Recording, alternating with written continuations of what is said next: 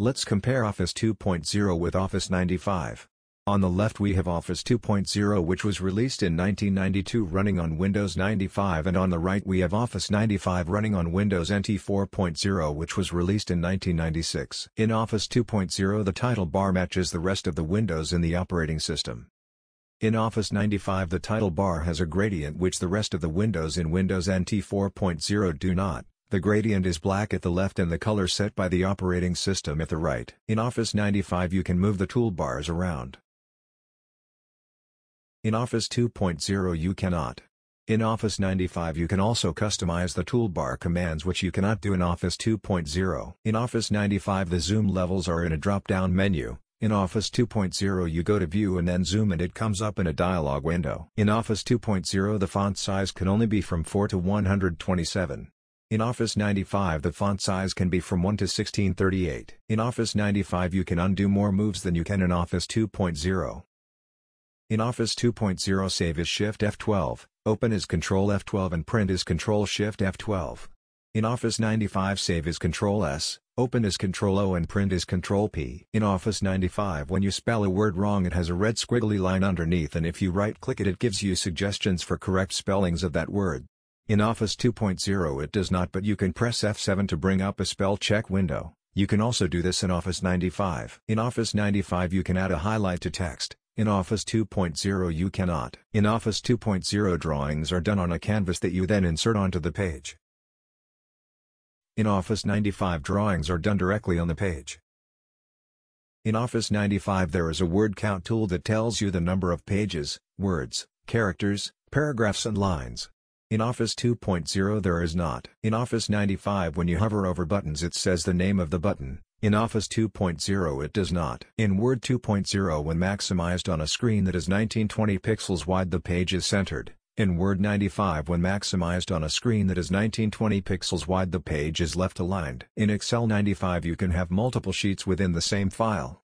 In Excel 4.0 you cannot. In Excel 95 when you select multiple cells that contain numbers it shows the sum at the bottom. In Excel 4.0 it does not. In Office 95 there is a new program called PowerPoint, which is for making slideshow presentations. In Office 95 all the programs are loose in the Programs menu. In Office 2.0 each program is in its own folder. Let's compare Office 95 to Office 97. On the left we have Office 95 running on Windows NT 4.0, which was released in 1996, and on the right we have Office 97 running on Windows 98. In Office 95 the title bar has a gradient. In Office 97 it does not. In Office 95 the icons are on buttons. In Office 97 they are not. In both Office 95 and Office 97 you can move the toolbars around. However, in Office 97 you can also move the menu bar, which you cannot do in Office 95. In Office 97 there is a paperclip assistant called Clip It, which you can ask questions. You can also change the assistant. You can have the Dot, the Genius, Hoverbot, Office Logo, Mother Nature, PowerPop, Scribble, or Will. In Office 95 the Save Confirmation dialog is in a window. In Office 97 it is in a speech bubble coming out of the assistant. In Office 97 you can insert hyperlinks. In Office 95 you cannot. In Office 97 you can insert word art, which you cannot do in Office 95. In Office 95 there are only 5 drawing shapes and they are on the drawing toolbar. In Office 97 there are a few commonly used shapes on the drawing toolbar, and there is a menu with loads more shapes that are grouped into categories. In Office 97 you can align and distribute shapes, which you cannot do in Office 95. In Office 97 you can change the page color. In Office 95 you cannot. In Office 97 you can insert clip art, which you cannot do in Office 95. Excel 95 starts with 16 sheets by default. Excel 97 starts with 3 sheets by default. In Excel 97 you can add Visual Basic Code to sheets. In Excel 95 you cannot. Excel 95 goes down to row 16,384, which is 2 to the power of 14. Excel 97 goes down to row 65,536, which is 2 to the power of 16. Let's compare Office 97 to Office 2000. On the left we have Office 97 running on Windows 98, and on the right we have Office 2000 running on Windows 2000. In Office 2000 the menus are collapsed to show only commonly used items, and they can expand to show all items. When they are expanded the rest of the items are in a different color. In Office 97 the menus always show all items. In Office 97 the assistant is in a window. In Office 2000 it is not. In Office 97 the fonts in the font menu are all in the same font. In Office 2000 they are in the font. In Word 97 when you have multiple documents open they are each in separate sub-windows inside the same main window. In Word 2000 they are in separate main windows with no sub-windows. However in Excel 2000 they are still in separate sub-windows inside the same main window, but they show up as separate buttons on the taskbar which they do not on Office 97. In PowerPoint 97 to change slides you have to switch to Slide Sorter View and then click the other slide. In PowerPoint 2000 there is a pane at the left. Let's compare Office 2000 to Office XP.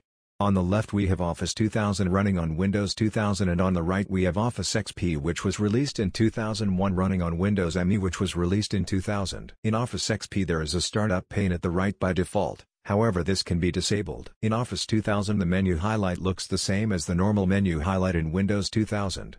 In Office XP the menu highlight has a border around the edge and the icons are on a different colored strip. This is different to what menus normally look like in Windows ME. In Office 2000 there is a paperclip assistant by default. In Office XP there is no assistant by default, but the assistant can be enabled or disabled in both. In Office XP there is a box in the top right corner where you can type a question for help. In Office 2000 you can ask the assistant for help. In Office XP you can translate. In Office 2000 you cannot. In Office XP there is a clipboard history that allows you to collect up to 24 items. In Office 2000 there is not. In Office 2000 when you open PowerPoint it has a startup wizard. In Office XP it just takes you straight to a blank slide. In Office 2000 when you insert a new slide it comes up with a dialog box. In Office XP it comes up with a pane at the side. In Office XP it shows a thumbnail for each slide. In Office 2000 it does not. Let's compare Office XP to Office 2003. On the left we have Office XP which was released in 2001 running on Windows ME which was released in 2000 and on the right we have Office 2003 running on Windows XP which was released in 2001. In Office XP there is a gray theme. In Office 2003 there is a blue 3D theme. In Office XP the menu highlight is blue. In Office 2003 the menu highlight is orange. In Office XP the programs are loose in the Programs menu. In Office 2003 the programs are inside the Microsoft Office folder. In Office 2003 there is a new program called Publisher which is for making publications. Let's compare Office 2003 to Office 2007. On the left we have Office 2003 running on Windows XP which was released in 2001 and on the right we have Office 2007 running on Windows Vista which was released in 2006. In Office 2003 there is a menu bar at the top with some toolbars underneath which can be moved around. There is also a status bar at the bottom. In Office 2007 there is a tab bar at the top with the ribbon below. Each tab contains its own set of groups which contain buttons and tools. Some groups have a button to bring up a dialog box. There is an Office button in the top left corner which brings up the Office menu which has New, Open, Save, Save As, Print, Prepare, Send, Publish and Close at the left and Recent Documents at the right. Some of the options have an arrow that bring up a sub-menu. To the right of the Office button there is a quick access toolbar that contains shortcuts to commonly used features and you can add your own shortcuts. You can also minimize the ribbon. In Office 2007 there is also a status bar at the bottom. In Office 2007 the window title is centered even though window titles are not normally centered in Windows Vista. In Office 2007 when using arrow the title bar uses the same arrow as the rest of the windows, however when using the basic or classic themes the title bar has its own skin which is different to the other windows. If you install Office 2007 on Windows XP the title bar also has its own skin. Office 2007 has a blue color scheme by default, however this can be changed to silver or black. Office 2003 takes the color scheme of the operating system. In Office 2003 each item on the menu bar has a line under one of the letters. Pressing Alt and then that letter will bring up that menu. Each item in the menu has a line under one of the letters and pressing that letter will activate that item. In Office 2007 pressing Alt brings up a letter next to each tab. Pressing that letter will then open that tab and bring up a letter next to each button in that tab. Pressing those letters will then activate those buttons. In Word 2003 the default font is Times New Roman and in Word 2007 the default font is Calibri. In Office 2003 the font and paragraph options are on the formatting toolbar. In Office 2007 they are in the font and paragraph groups of the Home tab. In Office 2003 to insert a picture you would go to the Insert menu. In Office 2007 you would go to the Insert tab. In Office 2003 to insert a table you would go to the Table menu and then Insert. In Office 2007 you would go to the Insert tab and then Table and you can graphically choose the size. In Office 2003 to insert a shape you use the Auto Shapes menu on the Draw toolbar. In Office 2007 you go to the Insert tab and then Shapes. In Office 2007 when a shape is selected a new tab called Format comes up under Drawing Tools. In Office 2003 the formatting options for the selected shape are on the Drawing toolbar. In Office 2007 they are under the Format tab under Drawing Tools. In Office 2003 when a picture is selected a Picture toolbox comes up. In Office 2007 a Format tab comes up under Picture Tools. In Office 2003 to change the zoom you use the Zoom menu on the standard toolbar. In Office 2007 there is a zoom slider in the bottom right corner. In Office 2003 the selected text highlight is color negative. In Office 2007 it is blue. In Office 2007 when you hover over formatting options it gives you a preview of what that will look like. In Office 2003 it does not. In Office 2003 when you move or resize an image it moves around a dotted outline and the image only moves when you let go. In Office 2007 it moves around a transparent version of the image. In Word 2003 documents save as a .doc file. In Word 2007 they save as a .docx file, however you can still save in the old .doc format as well. .docx files are actually zip files with a different extension. If you change the extension to .zip you can have a look inside. Images in the document are stored as image files in the zip. The text and formatting are stored in XML files. .doc files are not zip files, but if you open them with Notepad you can see the encoding and you might be able to find some of the text. In Office 2007 you can insert equations which you cannot do in Office 2003. In Word 2007 you can also insert a table of contents which you cannot do in Word 2003. Excel 2003 goes down to row 65,536 which is 2 to the power of 16 and right to column IV which is 256 or 2 to the 8. Excel 2007 goes down to row 1,048,576 which is 2 to the 20 and right to XDF which is 16,384 or 2 to the 14. Publisher 2007 still looks the same as Publisher 2003 and it still saves in the same .pub format. Let's compare Office 2007 to Office 2010. On the left we have Office 2007 running on Windows Vista which was released in 2006 and on the right we have Office 2010 running on Windows 7 which was released in 2009. In Office 2007 the title bar is arrow and the tabs are on a separate bar. In Office 2010 the arrow from the title bar extends down into the tab bar. In Office 2007 the color scheme is blue by default and in Office 2010 it is silver by default, but they both have the same 3 color scheme options. Office 2010 also has its own skin when using the basic or classic themes and changing the color scheme will change the color of that skin. Office 2010 also has its own skin when ran on Windows XP. In Office 2010 there is a button to minimize the ribbon. In Office 2007 you can minimize the ribbon by double-clicking the current tab. In Office 2010 you can customize the ribbon which you cannot do in Office 2007. In Office 2007 there is an Office button in the top left corner which is the Office logo in a circle. In Office 2010 there is a File button which is the color of the application. In Office 2007 when you click the Office button it brings up a 2-column menu. In Office 2010 when you click the File button it brings up the Backstage view which is full screen and there is a swirly pattern in the bottom right corner which is the color of the application. They both have a column down the left. In Office 2007 options and exit are at the bottom right of the Office menu. In Office 2010 they are at the bottom of the left column of the Backstage view. In Office 2010 save as, open and close are options that do something and exit the Backstage view.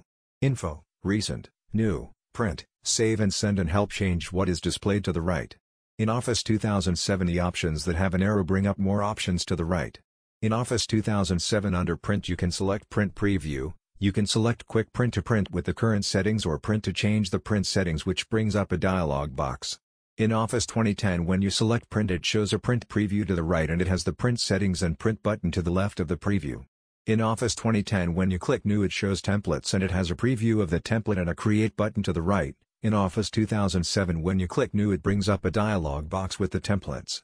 In Office 2007 it is Recent Documents on the right of the Office menu. In Office 2010 when you select Recent it is Recent Documents and Recent Places to the right. In Office 2010 when Info is selected it shows the properties to the right and it has a preview and options to protect and inspect the document.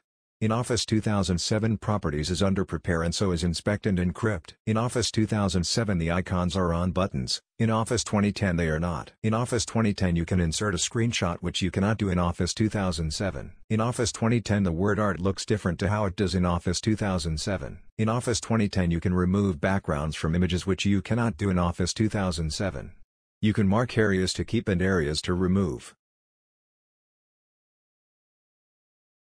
In Office 2007 you can only crop an image normally. In Office 2010 you can crop an image to a shape. In Office 2010 you can also crop an image to an aspect ratio. In Office 2010 you can add artist effects to images which you cannot do in Office 2007. In Office 2007 you can change the color of an image which you can also do in Office 2010. In PowerPoint 2007 there is an Animations tab. In PowerPoint 2010 there is a Transitions tab and an Animations tab.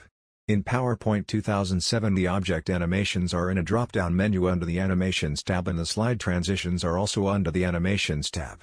In PowerPoint 2010 the object animations are under the Animations tab and the slide transitions are under the Transitions tab. In PowerPoint 2010 the transitions have names underneath, in PowerPoint 2007 they do not. In PowerPoint 2010 there are some new transitions.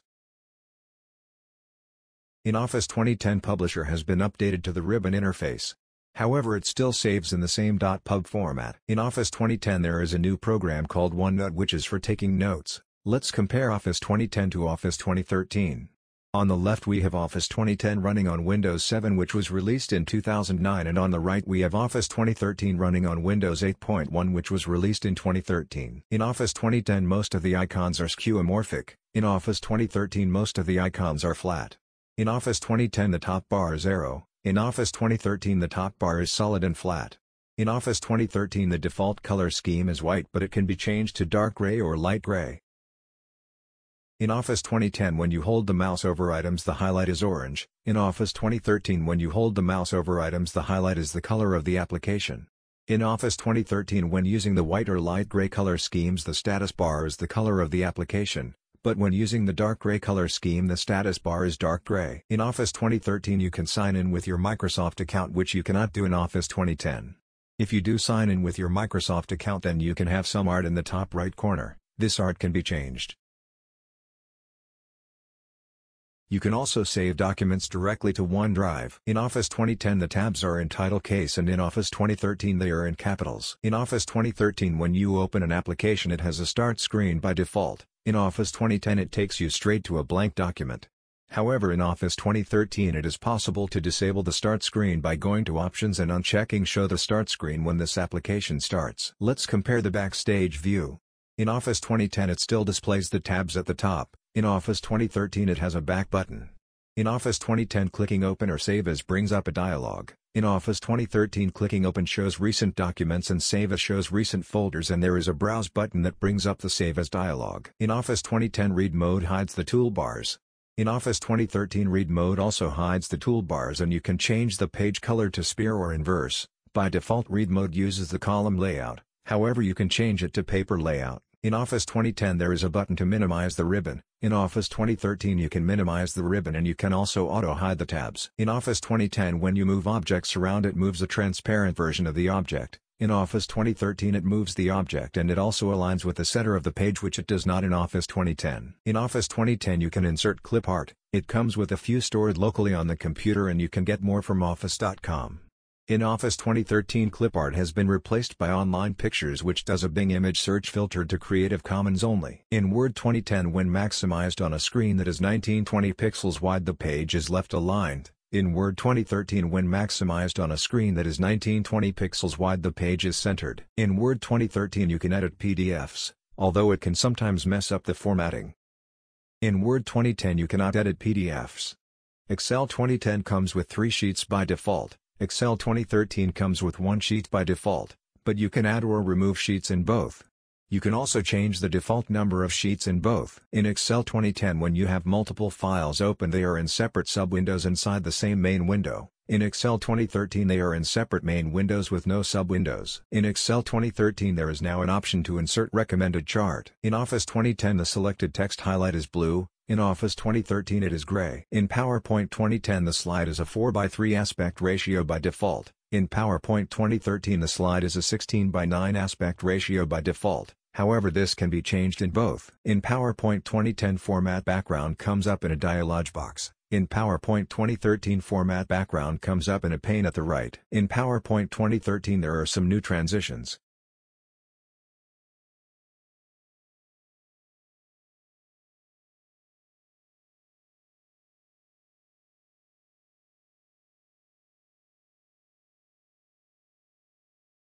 Let's compare Office 2013 to Office 2016.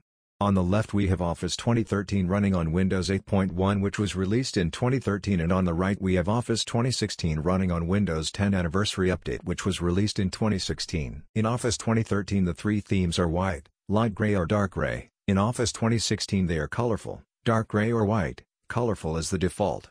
When using the colorful theme the bar at the top is the color of the application. The white theme in Office 2016 looks very much like the white theme in Office 2013.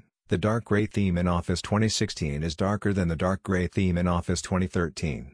In Office 2013 when using the dark gray theme the backstage view is still white. In Office 2016 when using the dark gray theme it is dark gray, and when using the colorful theme it is light gray. In Office 2013 the status bar is the color of the application. In Office 2016 the status bar is gray. In Office 2013 when you hold the mouse over things the highlight is the color of the application. In Office 2016 it is gray. In Office 2013 when you hold the mouse over a tab name it goes the color of the application. In Office 2016 a box comes up around it. In Office 2013 it has the application icon in the top left corner. In Office 2016 it does not. In Office 2013 the tabs are in capitals. In Office 2016 they are in title case. In Office 2016 page layout has been renamed to layout. In Office 2016 there is now a Tell Me feature where you can type a command and it will come up. In Office 2016 there is a share button in the top right corner. In Office 2013 there is not. In Office 2016 the object resize handles are bigger than they are in Office 2013. In PowerPoint 2016 under Review there is now an option to start inking which was not there in PowerPoint 2013. You can use a range of different pens.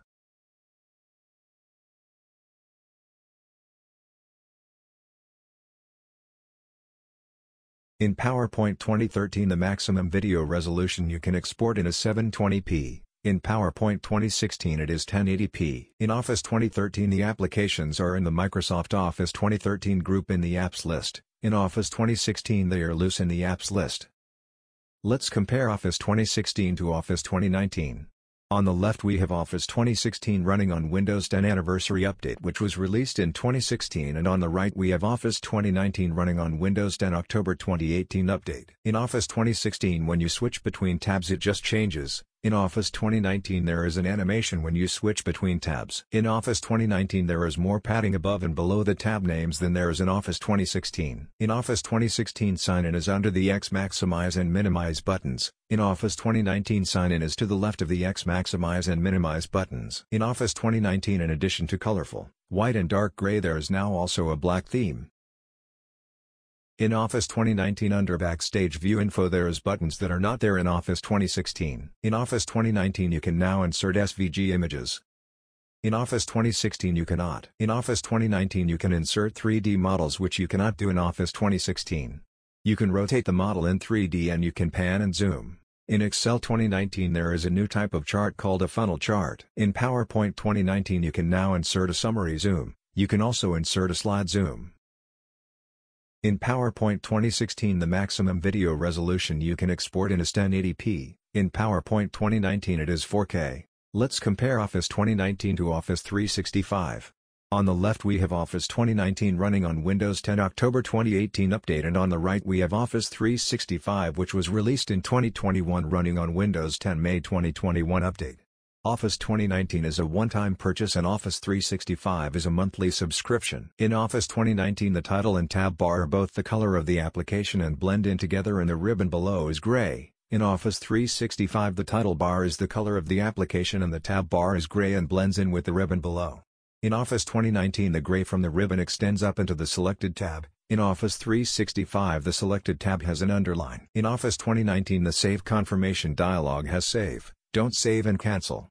In Office 365 you can choose the name and location from within the Save Confirmation dialog and then click Save to save. In Office 2019 clicking Save will open the Save As dialog. In Office 365 clicking the title allows you to upload the file to OneDrive and change its name or location if it is on OneDrive. In Office 2019 clicking the title doesn't do anything. Let's compare the Backstage view. In Office 365 there is now a Home section. In Office 2019 under Save As it shows recent folders. In Office 365 it has a built-in file browser and you can save files from within the Backstage view. In Office 365 Account, Feedback and Options are at the bottom of the screen. In Office 2019 they are at the bottom of the list. In Office 365 there is now a Focus mode. In Office 365 there is also now an immersive reader. You can read aloud, show syllables, text spacing, change line focus, page color and column width. In Office 365 you can now dictate, which converts your voice into text. In Word 365 under Review there is now a CV Assistant. In Excel 365 there is now an option to analyze data. In PowerPoint 365 there is now an option to reuse slides. In PowerPoint 365 you can also now add subtitles. Goodbye.